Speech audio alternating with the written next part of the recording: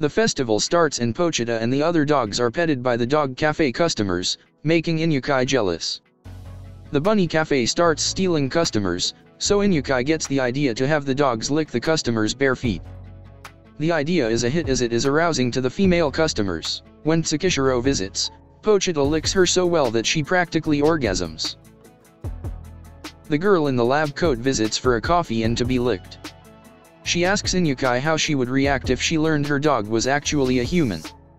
Inukai tries to shrug this off as impossible, but she keeps harassing her about her question until Inukai nearly has a nervous breakdown. Angered, Pochita licks her roughly, but she barely reacts. When she leaves, he angrily follows her into an abandoned building. She turns around and says she was expecting him, calling him an Tsukishiro.